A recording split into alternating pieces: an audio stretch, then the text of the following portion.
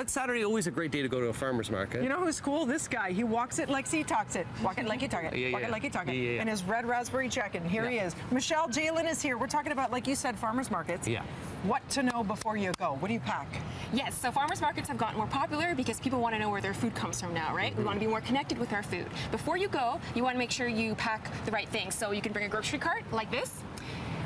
Or you can get an insulated bag right here in case you decide that you don't want to go home right after. It keeps things nice and cool. But you know what? If you're not into that, you can always bring a backpack. That works as well. If you're cycling or something, yeah. Yes, for sure. And so cash is king at a farmer's market. You want to bring cash, especially small bills, change. Farmers will really appreciate you having change for them when you go. So save up your change throughout the week and like go on a Saturday. Love that. Yeah, a lot of farmers don't have bags even there, so you have to bring something to carry. Put it in. Yeah.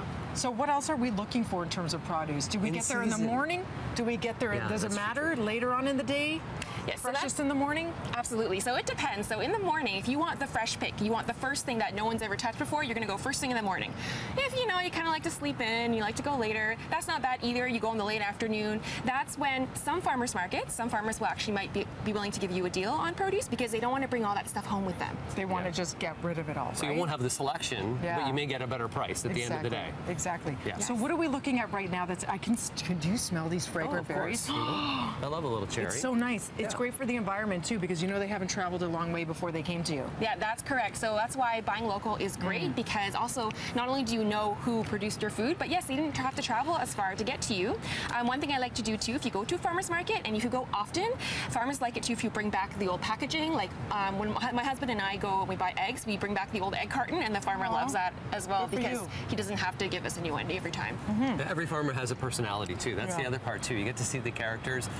In season's always important too. To kind of go there with an open mind too. You probably discover new foods. Yes. So normally when you go to a grocery store, you bring a shopping list, right? So and you're like, I want to buy this, this, and this, and this. But a farmer's market is more like an adventure. It's great for kids. It's great for families. You go there, you might try something that you never thought you would like because there's usually a lot of samples and it might become a staple in your kitchen. So say you get overzealous. They're so fresh. You buy too many. What do you do?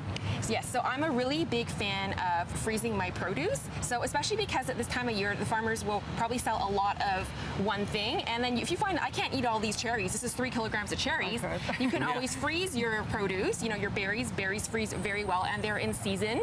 And then you can use them year round on different things. So you can put them in a smoothie, you can put them on top of your oatmeal. And so you're using your fresh strawberries that you bought frozen at another time of year when they were picked at their most nutritious time. And they retain all those nutrients. But you have to take them, de-pit them. You need that de-pitting thing. Yeah, that's right. For the cherries. Yes, that's right. For the cherries, you can de-pit them. But you know, for the berries, you don't need them. And you know, other things too, green beans, corn, zucchini, those things also are things that are in season and are great to go in different recipes, and of course they freeze well.